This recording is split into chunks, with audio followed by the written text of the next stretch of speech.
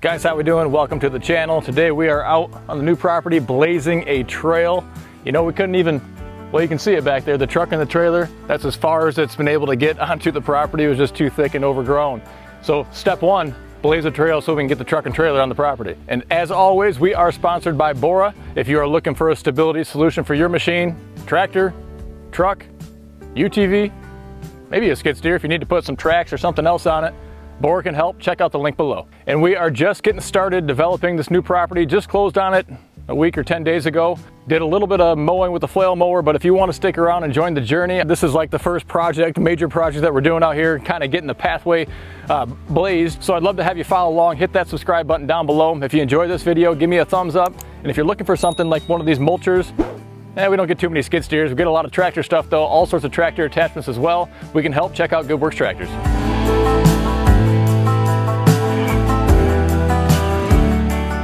So this is a Baumalight brush fryer. It is a mulcher head. You can get these for skid steers, for tractors, and the 3-point, a lot of different sizes and configurations, but this is an ideal application for it. Years and years and years of dense undergrowth and overgrowth and all sorts of growth. Huge things that we probably shouldn't have mulched because it bogged this thing down and stalled it out a handful of times, which is no big deal.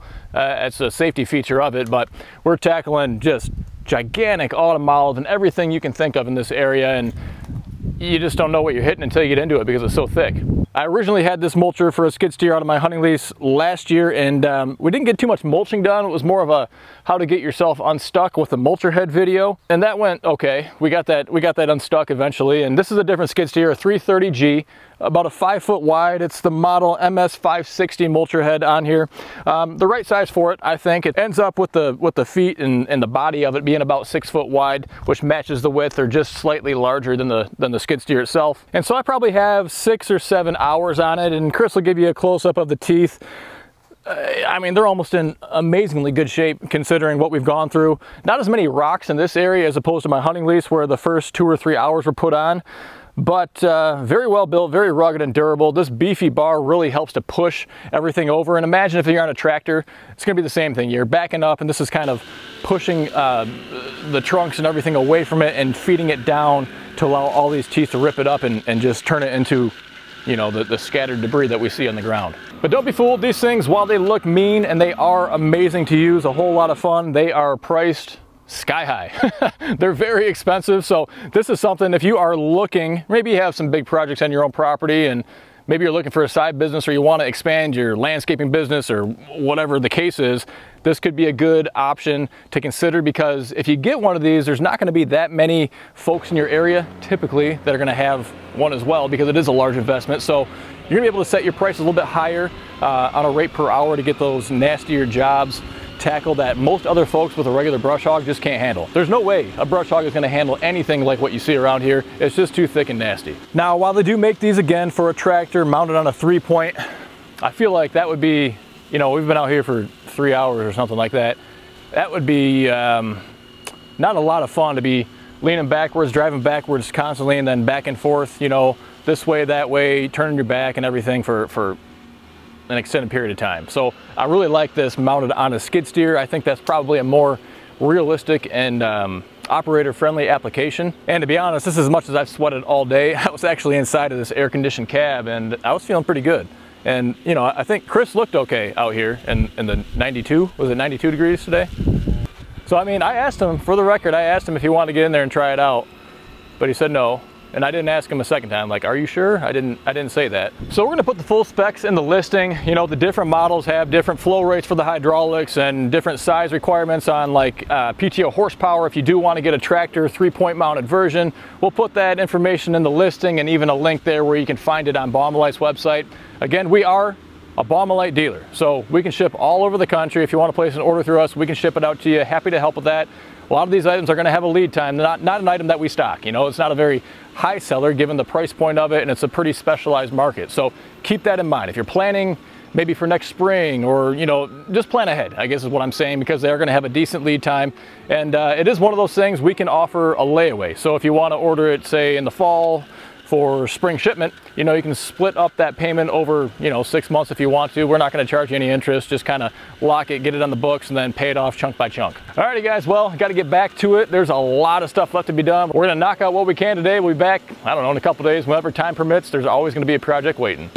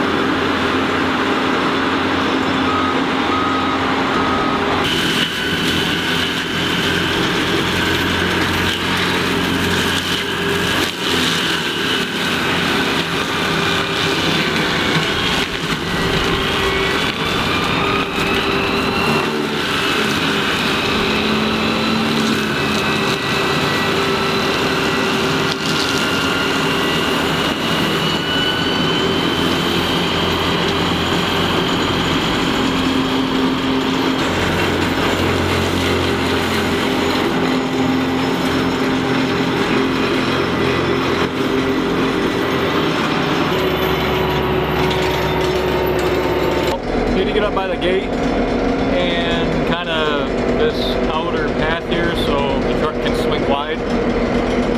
I think we'll be able to be done with this area, and then we can work on widening that. And then I'd like to just pull the truck in here off the road and see if it works as that, and we can pull it all the way through. And I can turn around the field up there whenever, you know.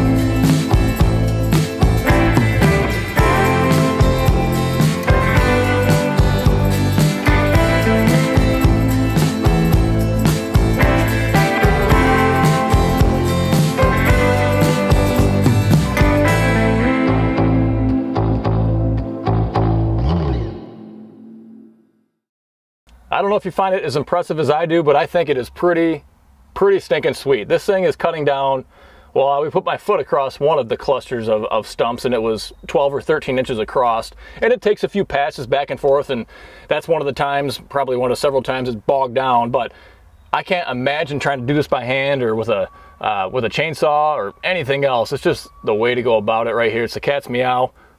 I got a lot of projects coming up for this mulcher head. I got more to do, so I'm gonna get to it. If you like what you saw here today, I would love to get a thumbs up from you.